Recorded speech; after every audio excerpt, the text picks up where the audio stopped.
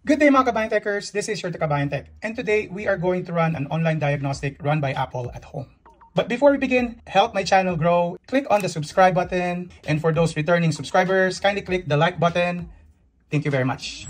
Normally for the phone, if we want to run diagnostics on it, we either call Apple support or we go to the Apple store. If we want to run diagnostics by our own, we need a few criteria for us to run it. One, this is only available in the US. Two, you need to have another phone, not necessarily an iPhone. Three is you have to be connected to the internet. And four, you have to have a ready available cable for you to run those diagnostics. So another requirement would be for the iPhone, you need to have at least iOS 17. If you are running a Mac, then that would be a Mac Sonoma 14.1. So most probably these are the 2019s or 2020, and the M1s are the silicone ones.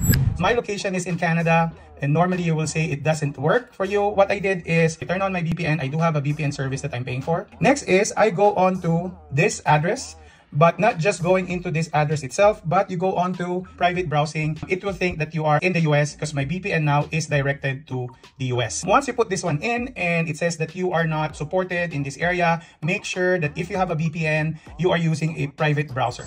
So let's start with a private browser and refresh it. And then we're going to go on to this part. It will ask you if you want to test an iPhone or a Mac. I'm going to use an iPhone. This will ask the serial number of this device. Currently right now, this one, we're going to turn it off.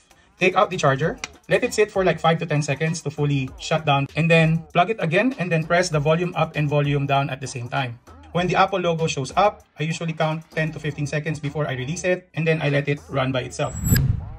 So it goes to diagnostic and repair. We need the serial number for this one. So once you press the I button, it will show up the information, and then you put it here, and then you do the start session here, and then you also do the start session onto the phone itself.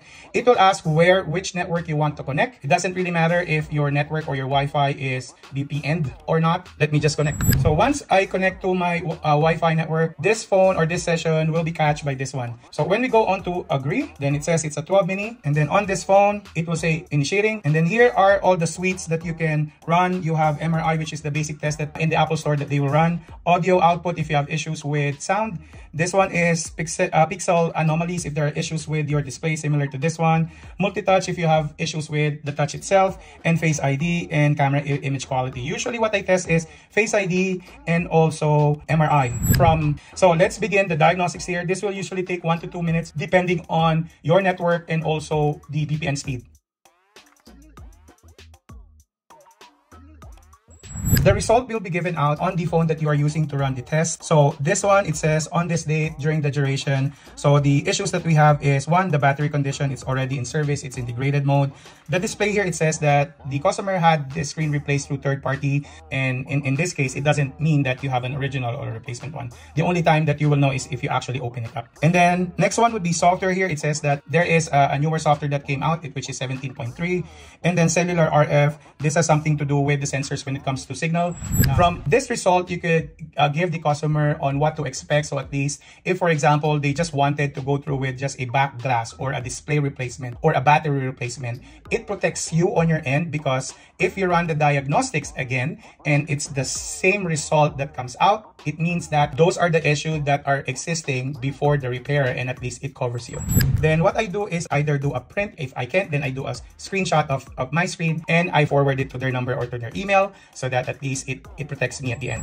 And then if we want to end the session, so all you have to do is end testing, and then click on the power button, and then you could exit now. And then on this software here on your left side, you need to do end session. And if you want to run another diagnostic, then you could do continue. And that's it. If you have any other requests or any reviews of tools that you want me to do, kindly write them down below. And if you like this video, kindly click on the like button. And if you haven't subscribed, take some time and click that subscribe button. Again, thank you very much and have a good day.